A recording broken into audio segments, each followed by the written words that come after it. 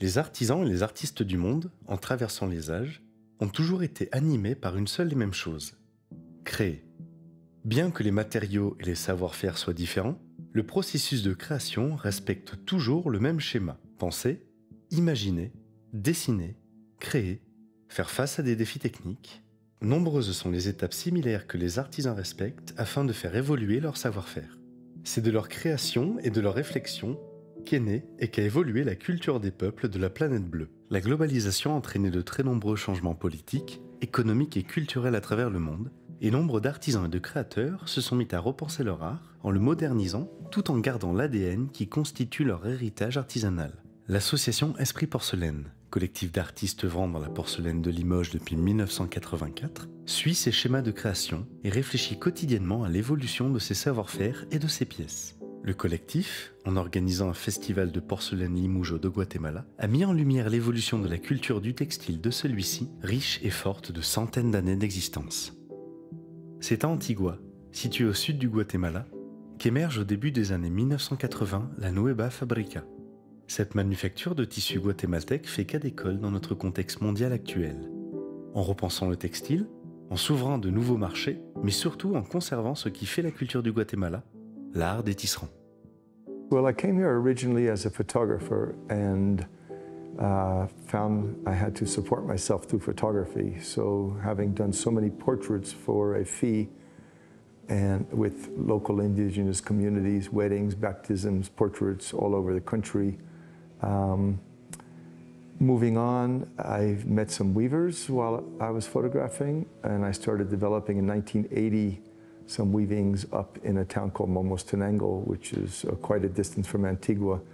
During 1981, when the armed conflict became very dangerous to travel, I moved the weavers to Antigua, and that was the beginning of our mill in 1981 here in Antigua. Since then, we've grown to a space of 10,000 meters with 175 employees. And what we do is not really weaving traditional Guatemalan weavings, but what we do is use very highly skilled Guatemalan weavers and workers and finishers to create products for the United States and Europe, France, other European countries.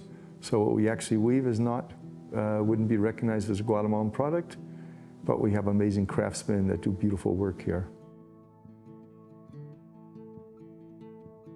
I was photographing Guatemala and obviously exposed to many textiles in all the villages and all the people and the weavers. I never had any knowledge. I always had an interest in textiles when I saw them in the past, but never any idea that I would produce textiles one day. Meeting the people in the countryside, photographing them, I became involved in the process, what they were doing, and started to redesign these weavings and showing them with my own artwork. Each month I had a photo show and a textile show. And slowly but surely, learning more and more about textiles and starting to work on some interesting projects, I fell in love with textiles. So here is a place, La Fabrica, a place where things have always been made and a place where things are made. Yes, it's very important for us to support the textile arts here.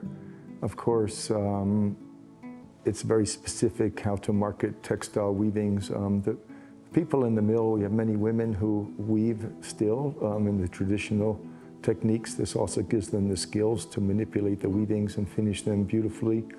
The men who have never been weavers before they came here, but came from weaving homes. 10% of the Guatemalans are weavers, and many of the people have weaving in their history and in their home life. Their families, their mothers are weavers. Some certain types of weaving are done by men. So we're using their skills to create something that is a product that is needed in the world, not necessarily with Guatemalan motifs. A few have been. We're always open for that possibility, but we're supporting the continuation of the culture of weaving here. Le collectif Esprit Porcelaine travaille également avec de nombreux artistes et artisans du Limousin. Le Théâtre de l'Union, centre dramatique national à Limoges, a vu la naissance d'un décor mélangeant habilement des créations porcelainières d'Esprit Porcelaine et des tapisseries de Felletin situées non loin d'Aubusson. Vous savez, il y a quelque chose qui est fantastique, c'est qu'à Limoges, nous avons des créateurs dans d'autres domaines. Une des belles créations dans notre domaine, c'est le théâtre, avec Lambertville, qui a fait quelque chose de magnifique dans son décor. Il a associé la tapisserie d'Aubusson et la porcelaine. Et nous voyons bien que l'ensemble de la créativité artistique, ce ne sont pas des silos séparés les uns et les autres isolés.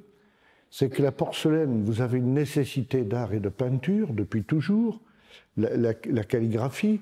Sur la tapisserie, vous avez d'abord un dessin que vous allez structurer après en tapisserie. Donc il y a plein de complémentarités, de passages. Nous sommes dans des supports qui peuvent se marier, qui peuvent se mélanger, qui peuvent s'accompagner.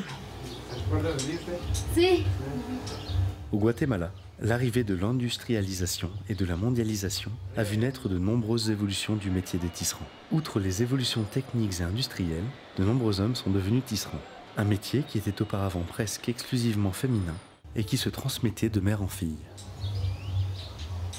Bueno, también en esta época es muy importante porque el hombre empieza a tejer en el telar de pie, no solo la mujer, ¿verdad? Ya en la industrial, cuando viene la máquina, la fábrica Cantel, se sigue tejiendo en el telar de cintura, pero se incorpora el telar de pie, ¿verdad? El uso como más popular del telar de pie. Y luego hablamos de la época moderna. Aquí ya vemos la incorporación de otras fibras como las fibras sintéticas. Por ejemplo, si en la época colonial usábamos la seda, ahora usamos el rayón, que es una fibra sintética que es muy parecida a la seda por la brillantez que tiene. Y se incorporan las fibras acrílicas que son de menor costo. Las mujeres optan por usar este tipo de material porque tienen más brillantez en su color, el costo es más bajo. Y se vuelve más barato una prenda, ¿verdad? Una prenda o un tejido.